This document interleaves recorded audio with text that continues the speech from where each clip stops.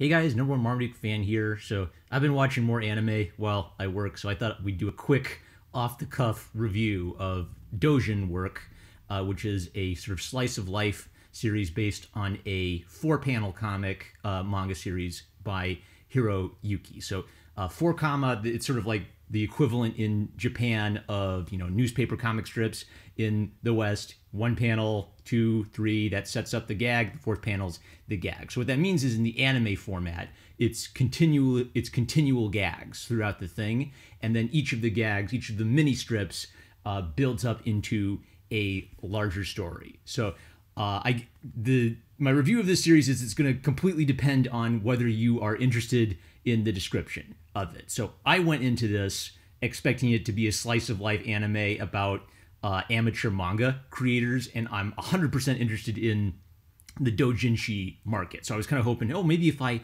watch this, I'll learn about what doujinshi is like. And that is true that the characters participating in doujinshi is central to the plot, but you're not gonna like, if you think, oh, I'll learn about doujinshi doing this, that isn't what I got. So what it really is it's a continual series of sexual innuendo jokes throughout the entire thing. So if you don't think you would like that, you probably won't like Doujin work. I actually thought it was pretty cleverly written. So I'll comment on how they do sexual humor in Doujin work. So a lot of the sexual humor, it's not just sex for the sake of sex. There's a really great ironic element to how they do sexual humor, and they're not too in your face about it. So once the main character starts participating in the doujinshi world, obviously one of the big things that gets published in the doujinshi space is pornography. That's not all of it, but that's like a big part of the market. So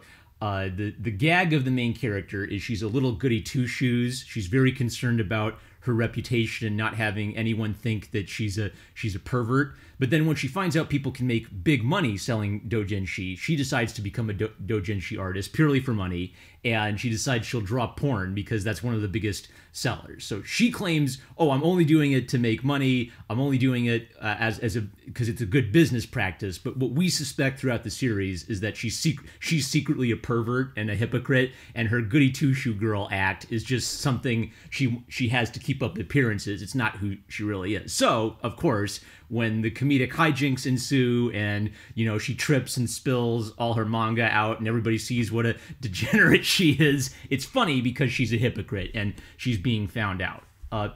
There's another weird thing where the age of the characters tricked me. I thought they were supposed to be high school girls at first because of how they look, but later with context clues you find out they're supposed to be college students, and I guess that's a little less weird. The whole series is weird because sexual innuendo is the main premise of the humor of the entire series. Let's talk about another running gag in this series because it'll give you an idea of what you're in for. So one of the secondary characters is called Justice, and he's like an older college guy. He's a famous doujinshi artist. He's well renowned for, drawing excellent work. And as his name would suggest, his name is Justice. He cares about virtue and honesty. There are several plots where there's a comedic misunderstanding where the girl says one thing and he assumes, oh no, that means that someone is molesting them. I must protect them, right? So he's kind of like a white knight who's concerned about girls' chastity and honor and old school values. And the running gag of his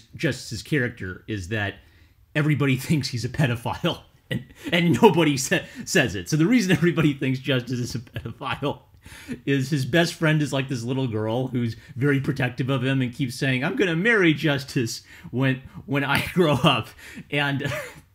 Okay, so I think it's funny. You might not think it's funny. The reason I think it's funny is the series never says whether or not he really is a pedophile. I actually think it's funnier if he's not a pedophile. He really is like this old school samurai guy who cares about virtue and honor.